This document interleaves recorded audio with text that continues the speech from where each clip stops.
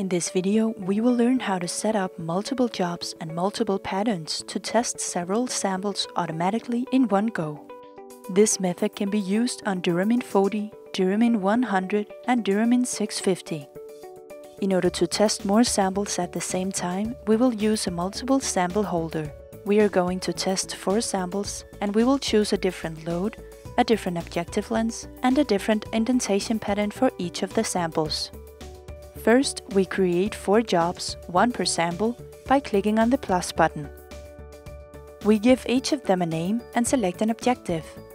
All these fields can be edited at any time by clicking on the E button. Each job can have a different testing method, if the indenter is installed, and a different load. In this case, we will choose Vickers for all 4 samples. For sample 1, we choose 5 kg force. For sample 2, 2 kg force. For sample 3, 20 kg force. And for sample 4, 25 kg force. Now we switch to overview camera and we start building our multiple testing patterns. What we need to do is to link each job to a specific sample. So we go to the jobs list, we left click on the first job, which we called sample 1, and we click on this button and choose Test Pattern. We create a pattern, for example a line, with 7 indents at 1 mm distance from each other, tilted 105 degrees, and while holding down Ctrl, we position it here. We click on Save once we're done. We now move to the second sample.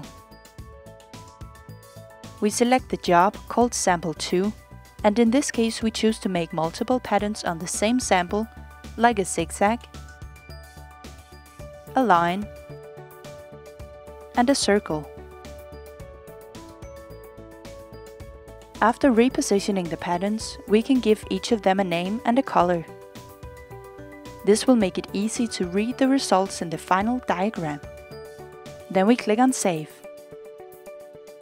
Let's go to the third sample.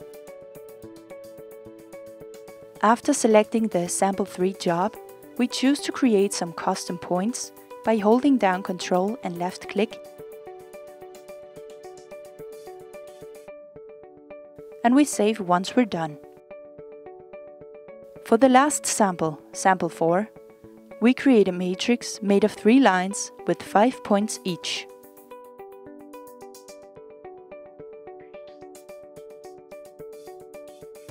Don't forget to save. We are now done with all the samples. We can see that if we click on each job, only the patterns related to that job will be visible. If you double-click on any point of the pattern, the stage will move to the selected location. The last thing we want to do is to make sure that all the jobs we want the machine to execute are checked in the box here. In this case, we want to execute all 4 jobs, so we check them all. We move back to objective camera and we click on Start to begin the test.